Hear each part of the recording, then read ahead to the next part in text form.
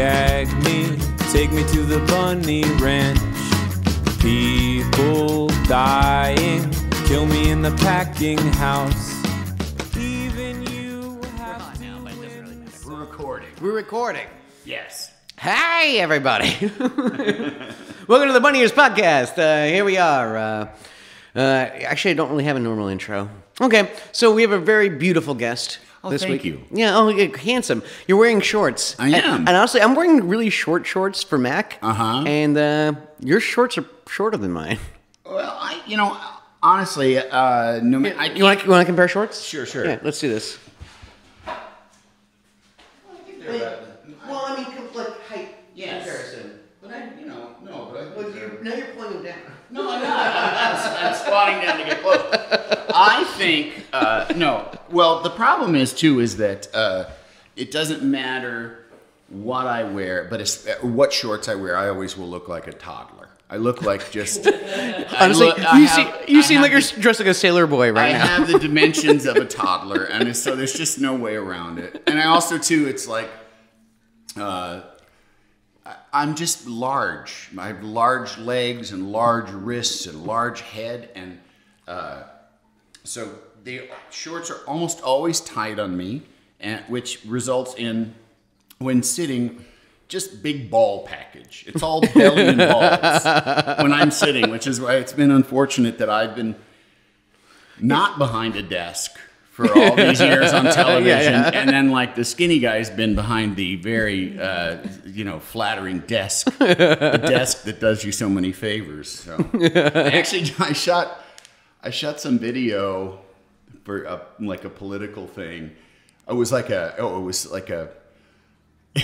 funny. It was at the holiday times, and it was teaching people how to use the parental lock on their parents' TV to block Fox News, like without their knowledge, so that they just couldn't get Fox News. And I played the dad, and they were doing one shot of me in a lounge chair, and I could see them whispering behind the camera. And then they were like, "Do you want to shift your?" And I was like, "Look, if you're talking about my balls, there's no hiding them. It just, sorry." So you're that guy. Everybody's seen them. Just the outline of them. Yeah. There's just nowhere for them to go. So, ladies and gentlemen, this is Mr. Andy Richter. Yay! Oh yeah. If you couldn't tell by now. Yeah. Mr. Balls Man. Yeah. He shops at Medium and Balls. I do. Yeah. I know. I shop at Big Baskets. So welcome. Actually, we got strangely introduced. Yeah. Because ladies and gentlemen, I actually just got a bird. It was my birthday present. My lady, she's kind of scared of birds, and I've been wanting a bird for about like a decade now. Oh, and really? She got me a bird. That's a nice gesture too, that she's overcoming a fear of hers. Yes. As a gift to you. Exactly. That's nice. Oh, believe me, it was hell for her to go to the bird store. All the noise it's was a what noisy, really got her. place. Yeah. No, she turned around to one of the birds and she was like, "Oh, hello there," and the bird went, "Oh, hello there," and it creeped her out. She would have ran out kicking and screaming. Yeah. So the thing about that place too is that there are some birds there that like you can hear the cigarette smoking old woman that is their owner. Yeah. Like, "Hi, honey." Hi, honey. Like Lucille Ball. Yeah. "Oh dear." You can hear it in their voice. Don't. Yeah. And then there's other times that you go there, like, because readers, listeners, you'll find out why we're talking about birds. There are other times when I've been there, and the owner of that bird store was like, "I will not sell cockatoos." And she was boarding a cockatoo once, and every 30 seconds, it was like a woman was being murdered. Yes. A scream, literally like a woman, and it sounded like a woman just screaming in terror for her life. Every 30 seconds. Jeez. Everyone that worked at the store just had this like zombie look on their face. Which is hilarious because that store is noisy. It's very noisy. Oh, yeah. I mean, you have to really speak up if you want to be like talk, kind of thing. Like, there's not a quiet corner in that whole joint. Yeah. And it's a blue-headed Pyonis. Yes. Yeah. Actually, one of the things I like about the breed is that yes, they're not really like huge talkers or screechers, and they're actually relatively solitary birds, which is good. So so he's happy being alone at least a little bit. He doesn't bird friends. Yes.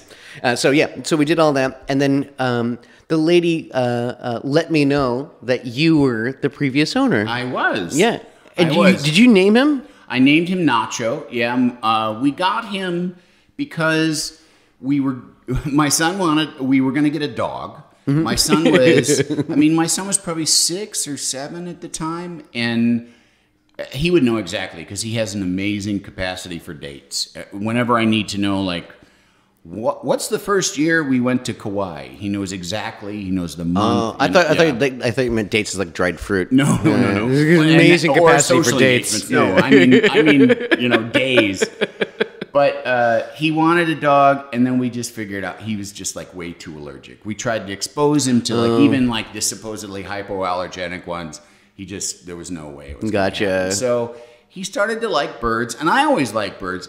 For me, I've worked with a lot of birds in comedy bits on the Conan show. Yeah, we do. Like there was one bit where I had to have a giant red macaw on my shoulder. Oh boy! And his name was Rocky, and so I worked, for a couple hours with this big bird, Rocky, and he was just so cool, and smart. And then one day we were walking around down in Tribeca, maybe even below Tribeca, and here's this bird store, and I went in, and it's the lady that I'd been shooting with. This is a few weeks later. Oh, and she goes, and she goes like, "Well, Rocky's here. Come on, let's go back and say hi."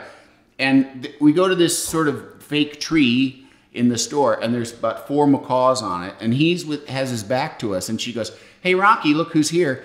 And like a fucking coolest move ever, instead of turning his head, he flips backwards upside down. So he's hanging upside down from the stem, like, and hey, then looks Andy. at me and is like, "Oh, hey, hi," and then like put a claw, like, come and pick me up. Yeah, and macaws are terrifying. They are, man. They're huge. It's like a hawk. Oh, it's like, yeah. So that was like sort of a form, like, wow, that's really cool. Yeah, but that's very rare. Oh yeah, I mean it's also a handled, trained bird at that point. Yeah. That's a showbiz bird. Yes, precisely. Yeah. That bird had his equity card. Yeah, exactly. But that was so. My son wanted a bird, and we got Nacho one Christmas. Did you name him, or did he name him? I think we did together. I think that we did. I think that nothing brings a family together like naming a bird. Yeah. I can't remember exactly. I think we kind of were kicking it around on the drive home, and we settled on Nacho because we wanted something Spanish. We wanted something because he's from Central America. We wanted to make sure he understood. There you go. We didn't want to call him Roger. Well, I mean, I know. Actually, I kind of always like this idea of giving like animals like normal names. Yeah. Like, I do too. Janet as a cat's name is fantastic. This is Sarah. Yeah. Exactly. This is Larry. Yeah, exactly. My Pomeranian. Yeah, exactly. Yeah. Lawrence for short. But I end up naming all my animals. I feel like a 5-year-old. Like my fish behind you, his name is Cinnamon. Mm-hmm. Our cat's name is Apples. Our other cat's name is Dude. Yeah. It's like we have a dog named Panda. We feel like 5-year-olds when we name them. Yes, exactly. Well. Yeah. So he's got Nacho. We've been calling him Macho lately. Yeah. Because she keeps on saying Macho, Nacho Man. Uh-huh. And it's kind of like so Macho's kind of been sticking, but yes, at the same time. I bet he won't be able to tell it. He doesn't. He can't. Yeah. That's what I mean. If we're going to change the names, might as well be something relatively the same. Yeah. So the reason I had to give him up is because my wife and I are getting a divorce. Congratulations. I'm not gonna fall for that. But he really became my bird, and I kind of was the one that handled him and took care of him. And my son was leaving for college, and he was sort of the other one that could kind of handle him. So, and I moved into an apartment, and I'm not home, so I just didn't want to. I would rather he go with another family than be stuck in an apartment for 10 hours a day all by himself. Yeah. And also knowing him, he would have screeched. Yeah. And I can't do that in an apartment building. So I'm really your hands are tied. I'm very hands are tied. grateful to you. For giving him a good home. Well, how long did you have him for? About 10 years. Yeah, because he's 12 now. Is he 12? Yeah, that's what Kim was saying. Yeah. It's on his. There's a birth date on the little thing on him. I thought he was 10. I didn't realize he was 12. Give or take. Right, exactly. Give or take a year or two. That's what she was saying. She's about 12. Yeah, because there is a metal band around that tells you where he was born. Oh. There's some code for the number. It's some tropical bird farm, which, man, I'd love to go visit that. I know, right? Like a farm that just raises parrots. I know. I've talked about this before about how in my like later life I want to like breed an animal. Like, and I want to breed, like, I think I'm going to be a cat breeder at the end of my life. It's like that's what I'm going to do. I'm going to be that person. Yeah, yeah. It's like, I'm going to be the person who, like, get a hold of me. Like, Broadway cats, come. I smell urine. Here comes Mack. Yeah, exactly. Yeah. Like, Like, I think that's how I'm going to spend my twilight years. Like, after all the kids are off at college, all that kind of stuff. It's like, no, I'm going to smell like cat pee from now on. I actually just got a dog myself. I got a rescue dog just a couple weeks ago, and I really do feel like at some point there will be a menagerie. There will be goats and chickens, and I mean, just depending, when showbiz kicks me out, then I'll start my farm. Yeah. Well, I'll start it in Burbank in my apartment. Yeah, Burbank Farms. Yeah. Well, when I was in my late teens, we had at one point we actually had 8 cats, but it was only because one of them had a litter of kittens. We had 4 dogs. 2 African gray parrots, a ferret, 4 rabbits. It was like, I did that. It was a full-time job. Yeah. I had the great ringworm outbreak of 1998. No shit, really? Oh, boy. On you or just on the animals? Oh, no, on the animals kind of thing. And so, go feed the dogs, spend time with them, then take a hot shower, and then go feed the cats, hang out with them, go take a hot shower, then go handle the ferret and take a hot shower. It was like, it became a full-time job. So, needless to say, it was, that changed. But now we got 2 cats, a dog. I have 3 fish tanks with probably nearly about 20 fish in them. Wow. And then we got the bird. Looking at but also I really enjoy it. It's one of those things when I was talking to Kim, the lady who owns the bird store. It was like, my lady, she gardens, she likes to do that. Like, I like tending to my fish. Like, I enjoy my morning ritual of feeding the fish. Feeding them, cleaning them. And then, them. putting, Macho Nacho on his perch. Yeah. Like, changing his water out and stuff like that. Like, it's, like, I'm in a very good place in my life where I can do that. Yeah. Like, I'm a 39-year-old semi-retired person, essentially, is what it is. Like, it's not a bad life. Believe you me, I know. I mean, listen, I made plenty of sacrifices when I was 10. Listen, I had to work with Donald Trump, all right? So, but lots of sacrifices. But at the same time, it's led me to like a place where I can kind of do this. Like, it's nice. That's why I feel like I'm in a very settled place where it's like, yes, I can have a bird. Yeah. And there is I'm just finding from having this new dog in my life, there is. I'm loath to use the word spiritual because I don't even know what the fuck that means. Yeah, but there is something like really that bonding. Profound. Well, there's just like something profoundly satisfying that satisfies you on a level beyond, everyday concerns where you are like making some kind of relationship and you feel like a place and you feel a purpose. There's a partnership and a nurturing there. Yeah. Mm-hmm. How old is the dog? My vet thinks about a year old. Oh, gotcha. So it's not like a little pup. No, it wasn't. We went to get a little pup, and then the rescue place wanted to see my lease, and I wasn't even. Well, you know how they are. These rescue places in LA. I was surprised how easy it was because some of these places. Let me see your papers. Yeah, they want to come to your fucking house. Jesus, like that. Yeah, and like they want to look at the perimeter to make sure your dog can't get out of a fence. It's like, come on, this thing was eating trash and up in Chatsworth. It'll be fine with me. But this place, I mean, we've had that before because we've rescued dogs before. Yeah. But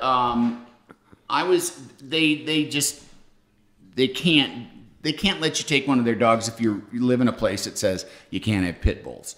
And these puppies were a pit bull mix. Oh, gotcha. Which I wasn't crazy about anyway because my what dog... What are they called? Sheffield Terriers now or something like that? American Staffordshire. Staffordshire. There you go. It's the same thing, but it's just a euphemism.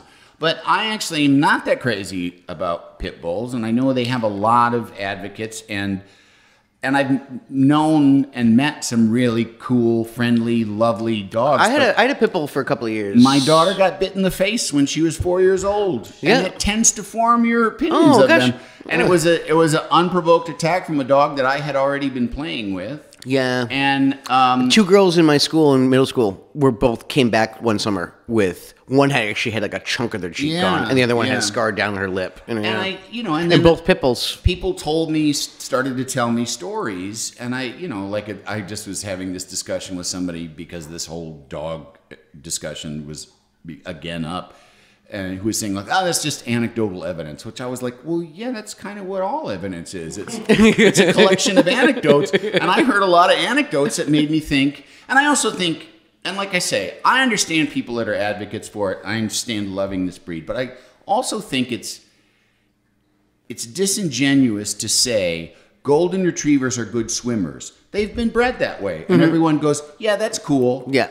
But if you say pit bulls are aggressive because they were bred that way, people go, oh no, it's only bad owners. Yeah, which is like that just is. There's a weird like Me Too movement about pit bulls kind of thing. Well, it's just a disconnect from reality because you don't want and I don't know. I'm not a scientist. I haven't checked records. I had a pit bull for a couple years. Yeah. It was all white and named him Baby. To soften up his name, And you know what? He was completely nice. Can't see it happen. Also, I had a bulldog that was like a super sweet, all that kind of stuff. She went through her first heat, and she actually made someone's nose bleed. Actually, bit their nose. Like came out of freaking nowhere. And actually, they're kind of bred the same way. They're bulldogs. Yes, they're literally meant to tear down bulls. Yeah. Yes, to hold onto a bull's nose and not let go. Yeah. So it's something like that. Like, it's kind of like, you're right. Like something's bred to swim. Yeah. Yeah. So I couldn't get one of these puppies, which I was actually kind of relieved because there were these pit mix puppies that my daughter had found. When I told her, why is like 50% of freaking rescue dogs are half pit bull? Because that's just what's out there. I think people just let their pit bulls go. Well, it's like the alligator in the sewer kind of thing. They're also irresponsibly bred by people. Yep. That then just dump them because I do think there's a macho attachment to them. Yeah. And I know, but like when you go to LA shelters, which I've been to, it's pit bulls and chihuahuas. Yeah, it's just pit bulls and chihuahuas over and over and over again. Yeah, and that's have we ever seen them breed? Have we ever gotten a chihuahua a pit bull? I mean, I think definitely the pit bull would have to be the female. Yes. Well, we have a little tiny chihuahua. I can show you a picture of him, but you podcast people can't see it. He's a little tiny chihuahua, but he's like a little fatty with a woolly coat. And we did a DNA test for him, and they say he's 1/12 Saint Bernard. Which I was like, okay, the Saint Bernard must have been the female. It's like 2% horse. But it was like Min Pin and Chihuahua and like I don't know, Shih Tzu, whatever. And 1/12 Saint Bernard, which I don't disbelieve because he has like a coat. You can pet him. Like I said, he's a 9-pound dog, and but he's got a thick coat. You can brush 7 pounds of fur out. And it just keeps coming. It's like my cat Apple's. Like there's a big white thing, and look, he's a big, fat, fluffy white cat. I mean, he's perfect. He's the perfect cat. Right. Perfect demeanor, all that stuff. Yeah. And just like the lady, she loves it. Yeah. She sits there and she watches this Pottery Wars or something like that show, and she knits and just brushes the cat all day. Yeah. And you see the pile of fur. It's as big as the cat. Kind of thing. Yeah. And she'll do it once a week too. Like it's just like it's amazing. Like these long-haired cats. Yeah. Does she make yarn then out of the hair? She should. Oh, you know what? Let me make a note of that. Yeah, come on.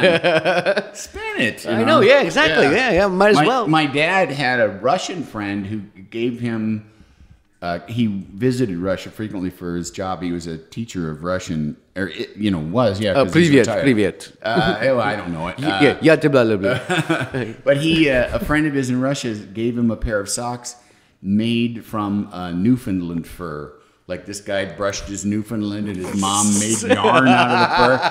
And he said they were like the itchiest, most awful things he'd ever put on his feet. That's amazing and gross. Yes. And he said and of course, because he was like, oh, I'm going to put them on right now. And he said, and of course, when you take them off, it's just dog. You just smell like wet dog.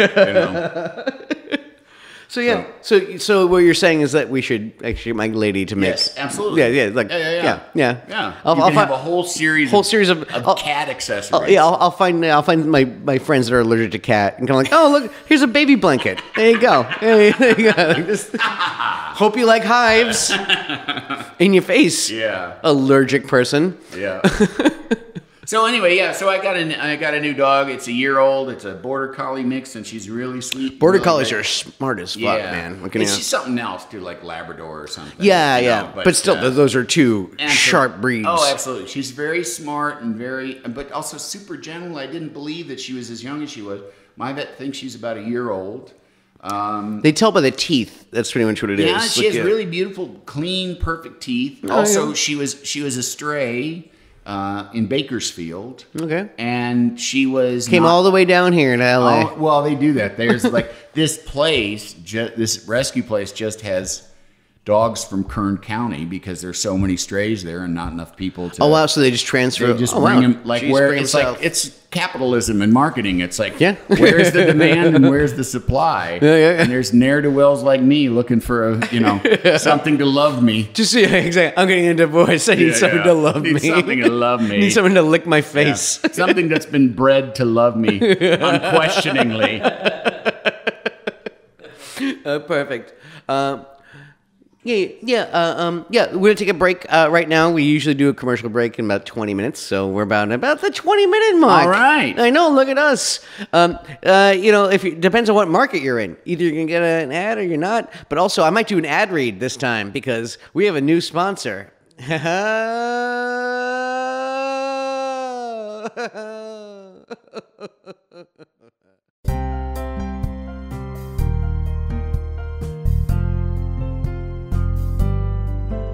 Hello, and welcome to Masturbation Minute. I'm your guide, Louis Prada. During the stressful times that we live in, it's more important than ever to masturbate daily. It's only when we masturbate that we're able to mend the fractures in our hearts and minds. Being able to show each and every one of you how to masturbate is truly one of... What? What was that, Rebecca? Say it again. Masturbate? No, thank you, Rebecca. This is a professional podcasting environment, Rebecca. You're lucky I don't report you to HR with that filth. Thin ice, Rebecca. Thin ice. Gah. Ugh. I'm offended. I'm disgusted. And I don't know about you, listener, but I'm ready to return to my breathing. Because as Rebecca just helped us demonstrate, you shouldn't let anything distract you from masturbating. You know what? I hear it now. Yeah, but I think it's your fault, Rebecca. You planted it in my head, and now get out. Get out. You're in timeout. Leave the studio, please. You're implanting filth in my brain, and it's implanting filth thoughts in the minds of my meditators. Please leave. No. I don't want to hear it. I literally can't hear it. That's soundproof glass, and I took off my headphones. I can't hear you. Just get out. Cool your jets, cool your privates, and get out. Thank you. Close the door. Thank you. I mean, the gall of my producer to bring up masturbation during a recording session. Ugh, where does she get off? Not in here, I'll tell you that much. Not in this studio. That would be a violation, I think. Some kind of health code. Some people just have sex on the brain all the time. Anyway, I hope this mutual masturbation has brought you the serenity you seek. My name is Louis Penis, and this has been Masturbation Minute. Namatets.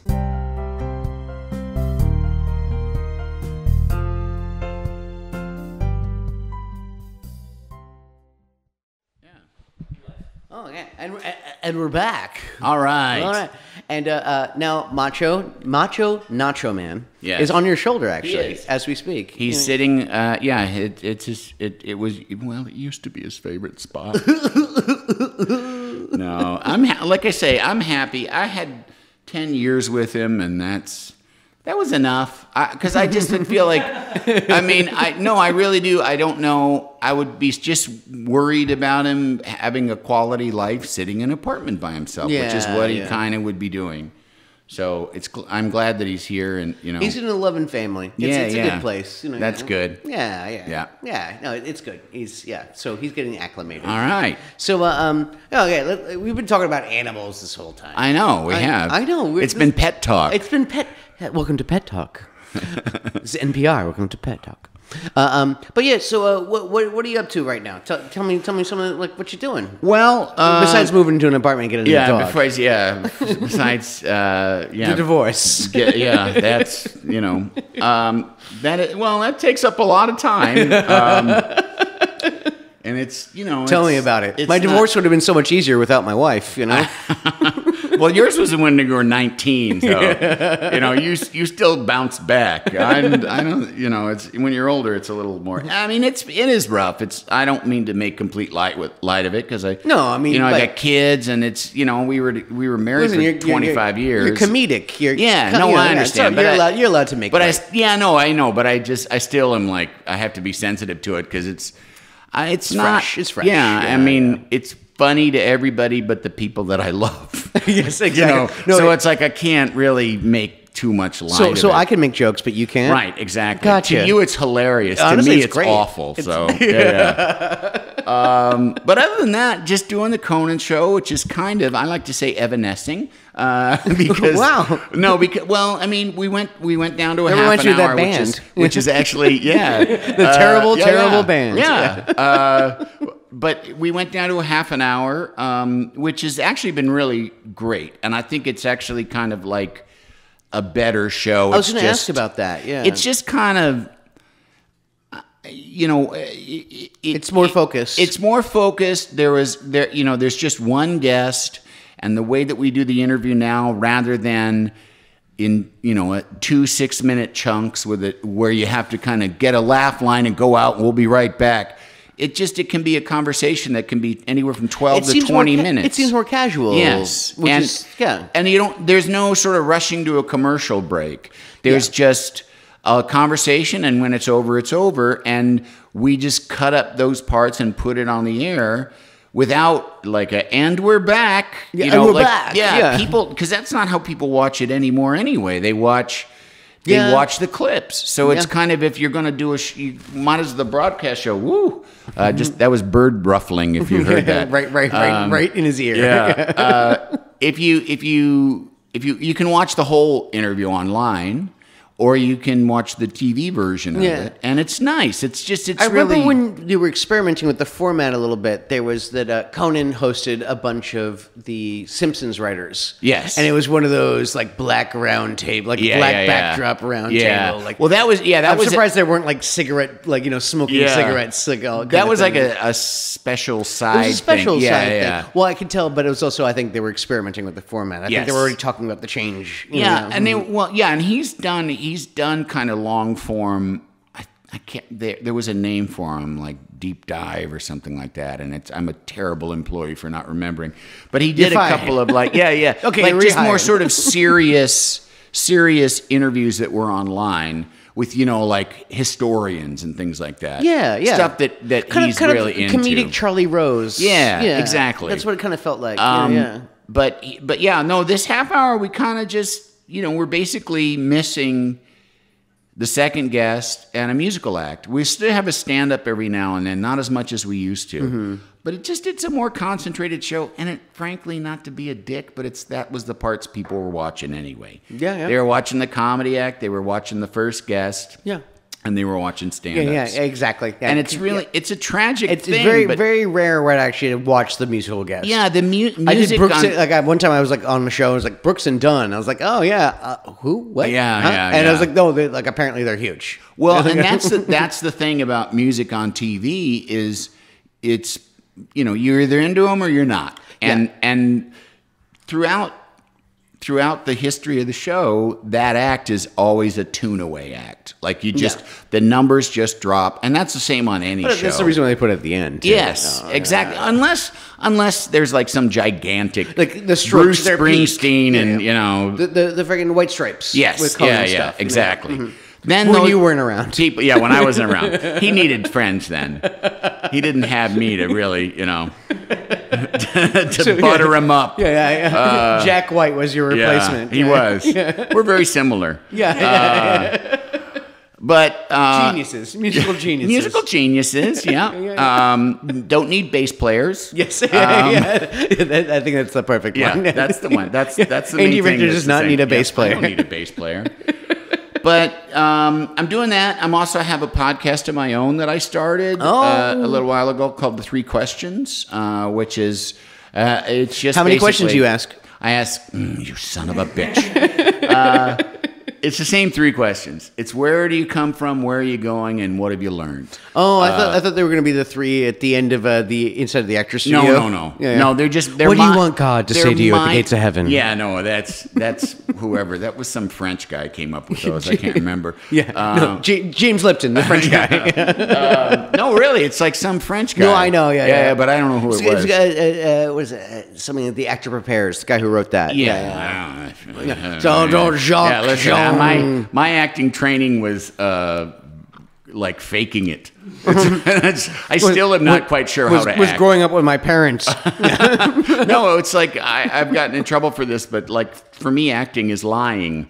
You know, Yeah. it's like I'm not a basketball coach, so I have to think of like how would I convince someone if I just like was sitting next to him on a plane that I'm a basketball coach. How would I There you talk go. and how would I act? Yeah. And I've had actors be like, "No, it's about finding truth." It's like, I mean, look, yes.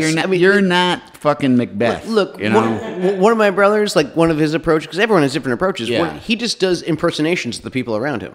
Oh, really? That's what he does. He's like, yeah, if he wants to play an asshole, he just plays me. You know, what I mean, like that kind of thing. It's like, So he's told you that. yeah. If he wants to play an idiot, he plays my other brother. Well, yeah. if he ever gets an Oscar for playing an asshole, That's what I'm saying. Yeah, There you yeah. go. You know, Yeah. and people take different approaches, kind of thing. Like, Yeah. So no, exactly. I mean, like, so you know, like acting. Sometimes I'm very conflicted about it personally, but a lot of it is kind of like I'm just tired of like wearing strangers' clothes, Yeah. and like wearing makeup and saying, you know, and just kind of spouting other kind of like and things. the time killing. Yeah, The exactly. time killing. There's a lot of. I know a lot of people. When I was a kid, man, it was easy. Yeah. Because I had to go to tutoring or whatever. Right. But that time, like, kind of stuff, like in between setups, like that, it's a fucking killer, man. You gotta lose kind of reach a momentum. kind of acceptance of it. Yeah. But I think as you get older and as you do more and more of it, see, I'm still kind of like fresh to it because I haven't just been acting. I've been doing this. You do comedy. I do this you've been talk a show. personality. I do this talk show, and I've yeah. been doing this talk show kind of as my main gig. And in many ways, it's hard to do acting while I'm doing this because I can't go to Vancouver for 6 weeks. You're working 4 nights a week. Yeah. You know, So I mean, I still do guest spots and stuff. So I'm a little bit, but I just shot a guest spot for a show, and I actually played a basketball coach, and the way I was gonna say it sounded close to home. yeah. The way that it was shot was that it's like there's basketball playing, and then I notice a new kid, and I'm impressed by the new kid, and I call him over. It's gym class, and I call him over and say, "You should be on the team." Is he white? No, he's Hispanic. Okay, gotcha. Yeah. Oh, there you go. But I call There him, you go. yeah. Yeah. But I call him over. I don't want to say what it is because just You don't wanna give I away don't too know. much. No, well, I don't know if I should. I don't know what their deal is with promoting things. Exactly. Or Yeah, whatever. yeah. So, You don't give away the fun. but so I'm a basketball coach. I watch basketball. I call him over. I have dialogue. You know, you should join the team. Basically, that's it. And we did the dialogue part first, and then for like 5 hours, I was in the background of these kids playing basketball, and nobody was very good. So it was, there's like things that are supposed to happen basketball. Yeah, they're supposed to make the basket, and Yeah. you're just sitting there in the background waiting for this one fucking kid to make his fucking basket. And that's when like my age gets into it, where I'm like, I'm standing here and it's hot. And I'm wearing a long sleeve knit and a whistle coat. around my neck. Yeah, and it's just kind of like, come on, let's move it along. Come on, kids. kid, make your free throw. But I did a movie called Semi Pro. I did a basketball movie Yeah. where I played the manager of the team, and we shot basketball for over 3 weeks, in which I have to be courtside because I'm at the scorer's table. I'm actually like the scorer, and it was me, Andy Daly, and Will Arnett. And you're probably in every shot because you're at the scorer's table. Very, very many of them. Yeah. And there were days where you'd have to come to work because, like like a chef needs everything chopped. You got to be ready to go in case they decide we're going to turn the camera over this way and we're going to see you. So there were days where I'd go in and I'd be there for hours and be like, you know what, we're not going to see you. So, and you gotta just kind of go, okay, that's in the check. That's built into the check. Gotcha. The same way that, you know, like whenever, you know, there's a big sale, it's like, it's not really a sale. It's built into the price of all the other, items. And, you know, so I totally understand. And depending on your temperament too.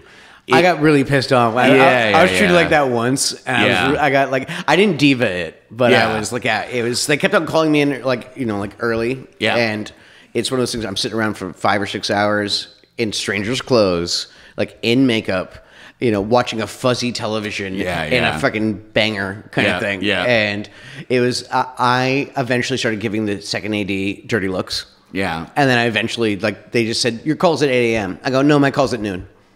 Like, I was like, no, my call's at noon. Right. Like, that's like, no matter how much I'd love to sit around your set for like 6 hours and not do anything, it's like I'm not being a diva, but also I'm not your extra either. You got it. Yeah, there's a little bit of left and right, but it's also like, look, I'm looking at the schedule too. Yeah, and you got it. When you got miles on you, you start to learn. That's like, my temperament's not for Hollywood anymore. Yeah, and I mean, and I've learned, you know, there are things that I've said no to. That, I mean, not like huge things, not like sucking anybody's dick or anything, but just like, is this Firefest?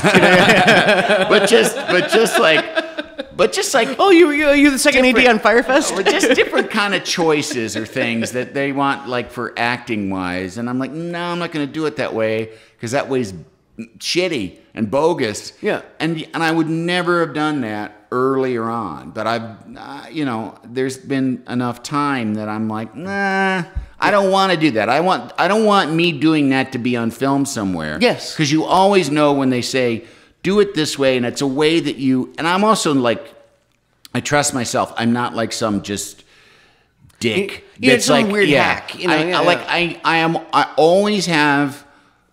I always have the quality of the project, regardless of what it is, in mind first. Yes. And I don't, I mean, believe me, I've looked like a fucking idiot a million times. But also, if it makes the project look good. If it fits the contraption, then I'm going to do it. But if they want me to do something that's demeaning or humiliating, I'm just for the sake of doing it. Yeah, just like you know, or like, you know, I don't know if I've ever told this story in public, but one of my first, I was on Arrested Development a number of times, and terrible show. Don't watch it. Awful Terrible. No, but everybody on that show is friends of mine, and oh, you know Jason Bateman? I do know Jason Bateman. Can you tell him I say hi? I will. Okay, thanks. I mean, I don't know when I'll see him next. Well, you know Liza Minnelli? Do I know Liza Minnelli? I do not know Liza Minnelli. Oh, damn. I saw her in concert once, but no, I do not know her. But I knew because I was on Weathers. I was on Carl Weathers. I do know Carl Weathers. I shot with Carl Weathers for days and days, and I'll tell you what's funny is because Mitch Hurwitz and I knew there's a writer on the show, Jim Vallely, and they were, you know, Jim and Mitch were sort of, I don't know if they were like the main ones. But they were the guys I knew most, and Will Arnett's a very good friend of mine. Yeah, and I used to go, and Tony Hale's a good friend of mine. Lego Batman, voice of GMC trucks, which that still fucking kills me when I hear him on GMC trucks, because I'm like, that in and of itself is a nice life. Yes, you know what I mean. Yeah. It's like just being the voice of GMC trucks is all you have to do to raise a family. You've made it. Have a nice place to live, and he's been doing that for 20 years or something. I'm not envious. But I was on a show called Quintuplets that I wasn't like thrilled to be on. And I mean, I was thrilled to have the job. So you're saying it's not still on the air? That's what you're saying. Yeah. No, it was, I shouldn't say I wasn't thrilled to be on it. I was glad to have the work, but it wasn't, I didn't really have a lot of creative say in it. Yeah. And so I wasn't like crazy about the material. Mm-hmm. It was, and I mean, there were plenty of people that loved it. It just wasn't to my taste. Yeah. And I'd go over because they were shooting, was it about 3 babies? No. Oh, you dummy. Quintuplets. It's 5 kids. Oh, okay. All right. Never mind. Sorry. 3 are triplets. I never saw the show. Oh, my Forgive God. me. Never saw the show. Never heard of it. Yeah. Come on. What's that show Taxi Cab about? But so I would go over and hang out with those guys because I was like, now this is the kind of show that is in my ballpark, like my sensibility and stuff. And I go hang out with them, and I got to know Mitch.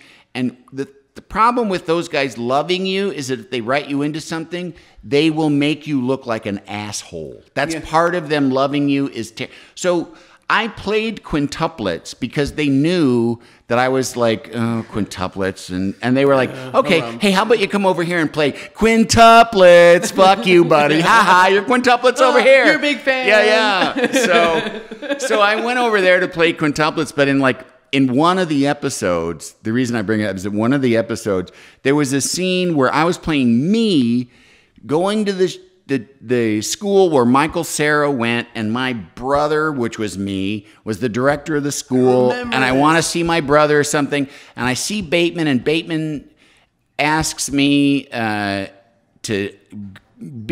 show up at a charity thing, and I'm like, okay, and I say like, okay, I was like, how much money is in it? And he's like, none, it's a charity thing. I'm like, all right, well, is there a dinner? And he's like, yeah, it's a dinner. I'm like, all right, I'll go. And then I say, like, you know, if you see my brother, tell him I'm in the cafeteria. And I did the lines like that. Like, I'm such a fucking loser that I'll show up for a hot meal. Yeah, because the whole point of me being me was that I was a showbiz loser. That my career was in the fucking toilet, and then So why'd they pick you then? I know. I mean, why'd they pick me? The guy that's constantly confused with Brad Pitt and Tom Hanks. Tom Brad Pitt Hanks. Yeah, Tom Brad Pitt Hanks. But so, and you just got to put up with it. And this way, when you say Carl Weathers, the bit with Carl Weathers, and we worked with him on a number of days. The thing with him was that everyone went, is that Cuba Gooding Jr.? And then they go, no, it's Carl Weathers. He's gonna, and they're like, oh, never mind. Like everyone's disappointed that he's not Cuba Gooding Jr. Yeah. And I said to him, like, how are you with that? Because it's like there's bit after bit of it, and he's like, just gotta laugh. And because he's also a prince, I was gonna say, one, it's funny, and two, also he didn't seem like he was doing anything else either. No, well, and also, like, honestly, it's what a whole generation of people remember Carl Weathers for. Yeah. Because it's like, oh, go to craft service, you get some carrots, get some celery, take that rib bone, you got yourself a stew. Like, there you go. You're gonna eat well all week. Yeah, working one day. See, and that's and it's like, and that's that stuff is memorable, man. And it requires a good sense of humor about yourself. Yes. It requires sensibility to go be on that show, and especially when you're playing your fucking self. Yes, yeah. Because you were playing a version of yourself. He was playing Carl Weathers. I was playing me too. You know. Oh, you were playing Andy Richter? Oh, yeah, Andy Richter and his 4 quintuplet brothers. Oh, gosh, you're right. Yeah. I have to rewatch that show. Jeez. So yeah, but I should rewatch the new seasons, right? Yeah. Watch them all. That's what I'm going to say. But in this scene, hi Mitch. Hi. Hire me. in this scene, I was saying, oh, is there a meal? Okay, I'll show up and tell my brother I'm in the cafeteria. And they kept coming up to me, the director first, and then the director first giving me notes like, you've got to really hit is there going to be a meal? Okay, I thought I was hitting it just fine. And then he's like, and also too, like when you're going to the cafeteria, like hit that too. I'm like, well, it's one of those things where it's kind of like, okay, is there going to be a meal? Or is it going to be a meal? No, this is. I mean, how do you want me to hit it? I finally was like, because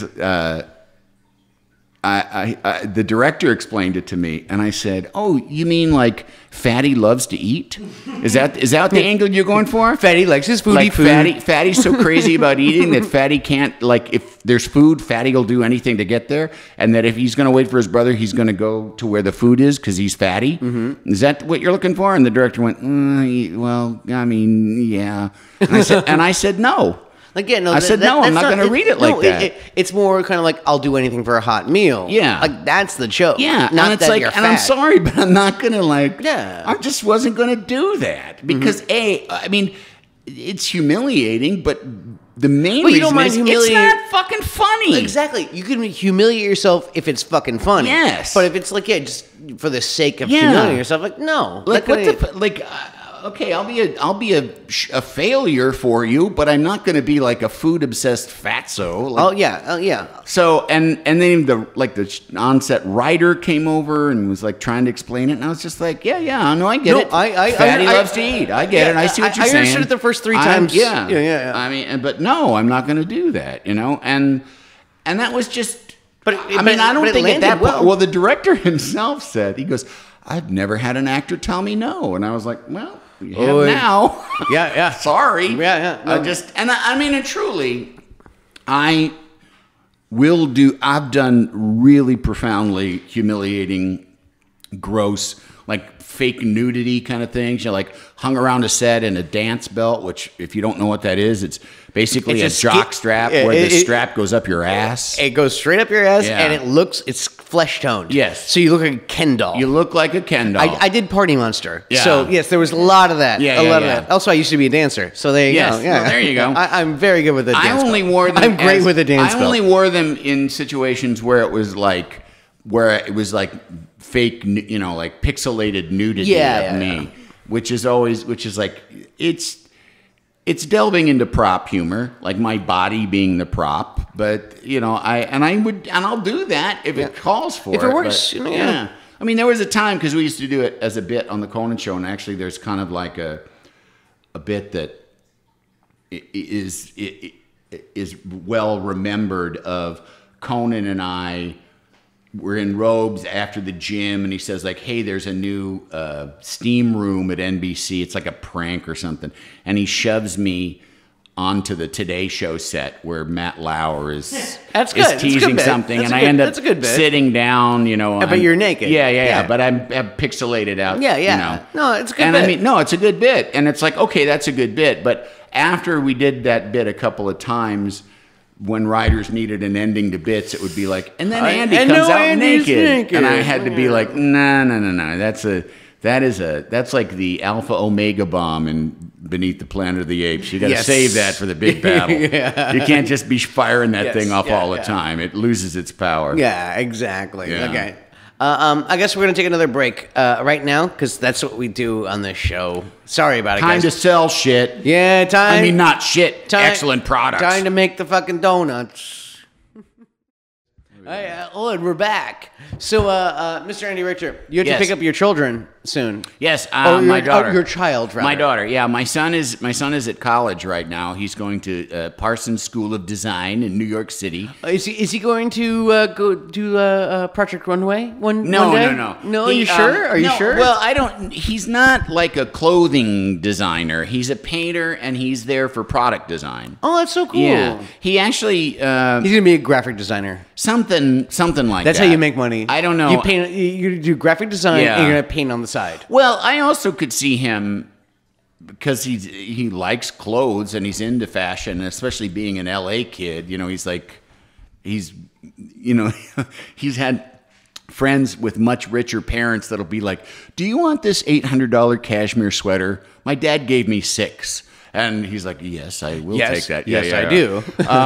So he does know a lot about clothes and fashion and design, but I could see him less designing clothes and more designing the campaign that goes around the clothes. what I mean, graphic or the, design, or things the like that. store that, or the graphics that go on the clothing. Yeah. Exactly. Yeah. Exactly. So yeah, because every time I think Parsons, I always think of Heidi when Klum when or he whatever, got accepted there. Because I knew he had applied, and He's I'd the been next on a Tim tour. Gunn, yeah. Well, I looked up Parsons like online and the graduates, and it's like everyone you can think of in fashion went there. Yes, yeah, for it's- a minute or two. But he It's also cute from the outside. When you drive by, it's only drive by. I've never been on the inside. Yeah. No, it's cute. Yeah. You think I should be more designer, but it's actually no. But it's cute though. Like all of their graphics on their like little their in their window displays and stuff like that. All look great. They look great. You could go there too and just do fine art. And he had applied to different schools and was accepted to schools just to be a painter, but he didn't want to. And when you go tour art schools and you are there for fine art, they go, oh yeah, when you come here, you will be in a studio your whole life just painting the entire time you're at college. And my son heard that and was like, fuck that. Yeah. And I don't blame him.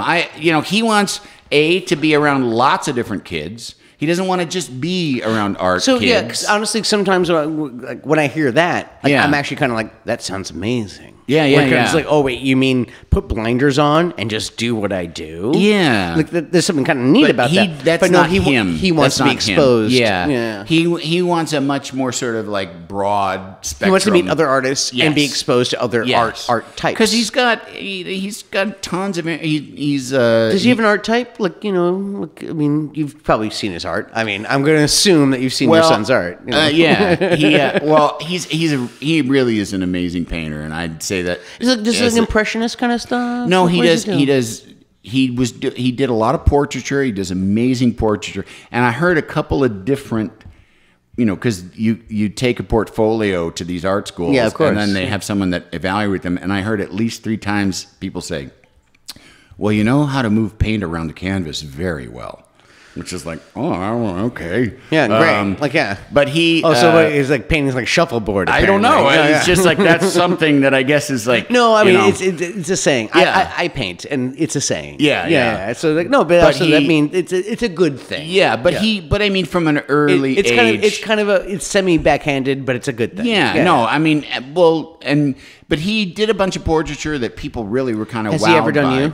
Yes, he did me and my wife from an old picture of us on our wedding day. And lots of grays and purples. Exactly. No, it's not. It's all black and brown. It's a really nice painting. And like he did a picture. It's shit brown. Yeah, he hasn't done a lot of. I mean, he's done a lot of life drawing.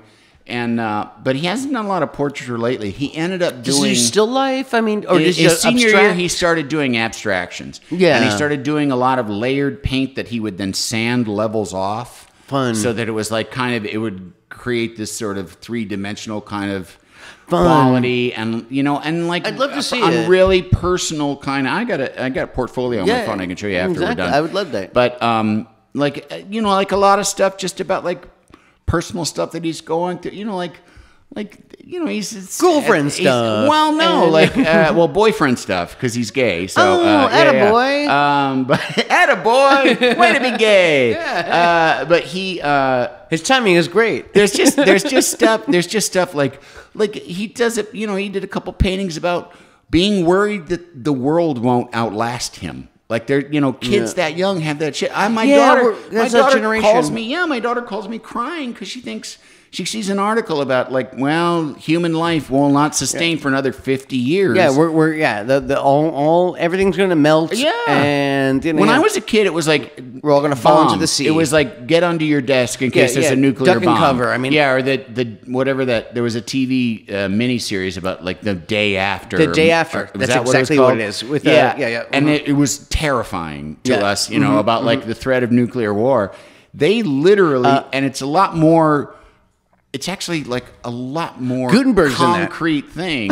Oh, is he? Gutenberg's is he in totally in that. Wow. Yeah. It's a lot more concrete thing to worry about, Miami being gone, or New York City being underwater to, 57th Street. No, the world's going to sink and we're all going to sink with it kind of thing. And there's going to, and it's, and you just think about like the displacement of poor people and food shortages and fresh water shortages. It's like India's running out of water. No, South Africa is running out of water. Yeah. Like they're literally running out of water. But it's okay. Look. What the fuck are you going to do? There's 2 things you can do about that, or you can think about that. Is one, I don't live in South Africa.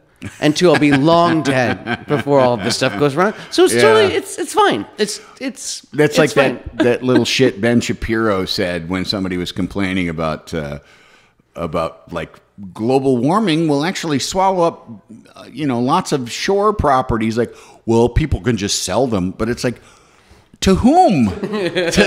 to manatees? You know, like. So I knew a young lady. Boastful. Yeah. Oh, thank you.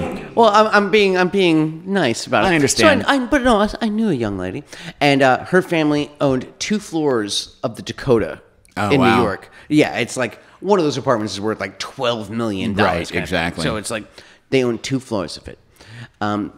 And this is like back when the Dakota was the Dakota, essentially, when it was like there was nothing around it. Yeah. Literally, like the place next door was a tennis court. Yeah. Because, it was just, there was nothing It was around kind of a shitty neighborhood, actually. Well, a little bit shitty. The reason why it's called the Dakota, because it was in the middle of nowhere. Yeah. That was the whole thing. Yeah. So, you look at it, the Central Park across the street, and then just everything else is just wheat fields, you know, kind of thing.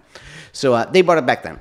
And, but they decided to sell their 2 floors of the Dakota to buy property in Nevada because California was about to sink into the ocean. How long ago was that?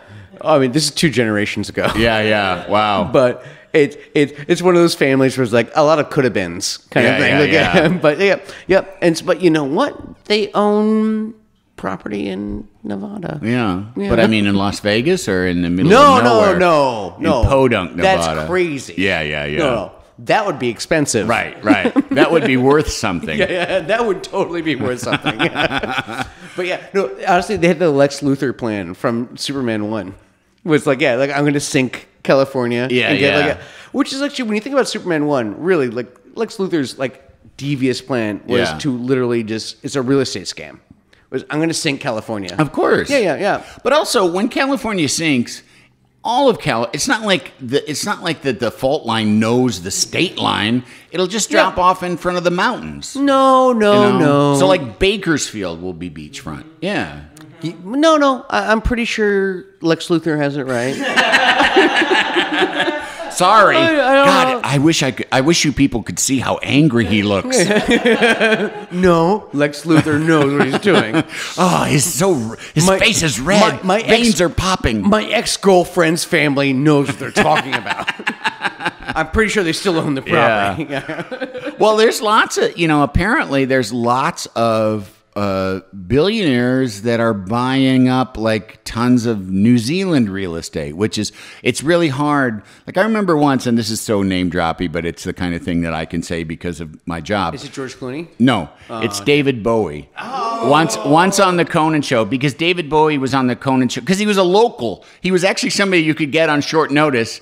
And he was absolutely lovely. It was one of the best things that lovely person. Oh my goodness, he was so great, and he's one of those people that I was nervous about because he mattered to me. And I have met people that mattered, and I'm bummed. Yeah. So I learned don't talk too much to people that matter to you who are famous. And big. Don't talk to P. Diddy. Yeah, that's yours, not necessarily he mine. Matters. Well, actually, Bowie was my musical guest on SNL. Oh, yeah. That's great. Yeah. No, that's how old I am. Yes. Or how young you are. Yeah. But if you feel old. How young you were. Yeah, exactly. But he said to me, I asked him, what citizenship he had. And this is in a commercial break chatting. And he said, I am a citizen of Bermuda. He said, for tax purposes. Yeah. And I was like, wait a minute, because I had been to Bermuda, and I was like, wait, I didn't think that you could be a Bermudan unless you had family that was Bermudan, and you couldn't purchase property unless you had, some sort one of your. And he's like, if you have money, you can be a citizen of Bermuda. I was like, okay, I see. If you have the Ziggy Stardust money. Yes. Okay, yeah. And it's the same thing with New Zealand. New Zealand is a very hard place to emigrate to, but if the you're ZDM, the Ziggy Stardust money. If you're P Diddy or not P Diddy, if you're Peter Thiel, you can buy places that, absolutely. If you're a Silicon Valley gazillionaire, that's your escape pod. Oh yes, is New Zealand. There's a building in Dover, Delaware, where it's literally just a PO box. And it's a company that will handle all your kind of stuff. Oh, yeah. It's a tax shelter in the United States. Yes, kind of thing. No, that's if you incorporate in Delaware. It's a lot of people do that. What it is it's like, let's say you own Coca-Cola. Yeah. Right? So what you're doing is you have Coca-Cola wherever you're doing Coca-Cola. Yeah. But you're licensing it through Delaware. Yeah.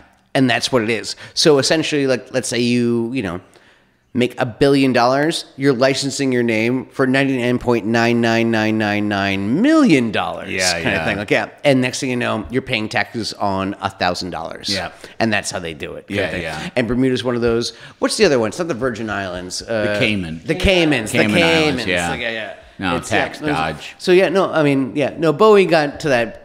Into that 9-figure kind of range where they can do that. Like, I can't do that. Bunny ears, we're not that successful. No. We can't. Dover, here we come. Yeah.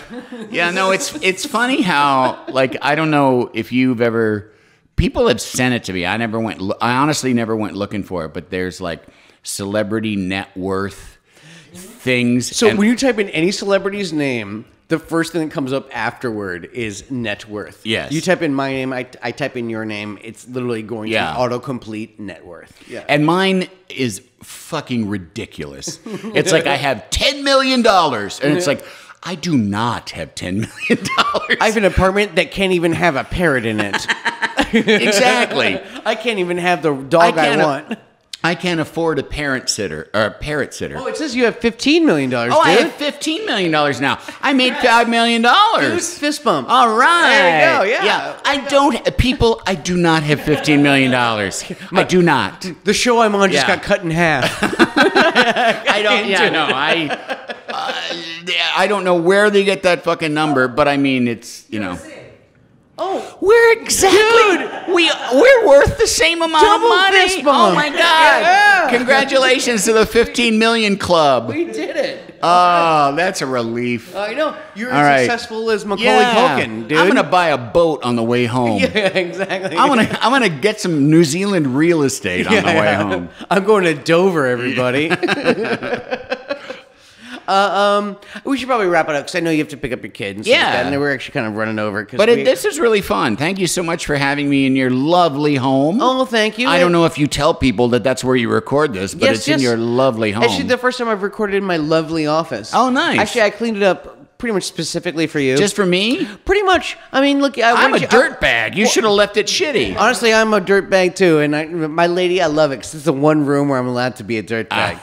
But no, I cleaned up because also I want Nacho to be able to walk around everywhere and stuff like that. So. Yeah, the bird is in this room. This is the bird's room. Yeah, honestly, it's more the bird's room than mine now. Yeah, kind of thing. But yeah, he's back in the cage. He's in the cage. He's in the cage.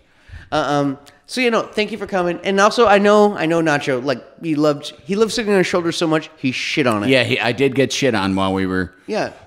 Most podcasts I do get shit on at some point. Yeah, honestly, you're only the third guest that got shit on during this little thing. Wow. Yeah. And the only one by a bird. The rest were you. Yeah, believe me, I've done a Cleveland steamer or two on a guest. But you know what, listeners? Guess who? Yeah, there you go.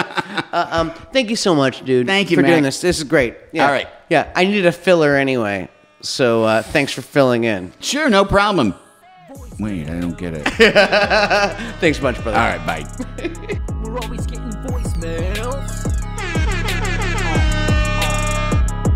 You dial 845 Easy E hoax. I said it's 845 Easy E hoax. It might sound dumb, but it's not a joke. It's 845 Easy E hoax. Motherfucking hoax. That's 845-393-4629. Motherfucking hoax. Voicemails. Yo, Macaulay Culkin. I saw you at the grocery store. You were on a magazine that said Macaulay's Untold Secret. What kind of secrets, Macaulay, are you keeping from us? Great. This is May from Auckland.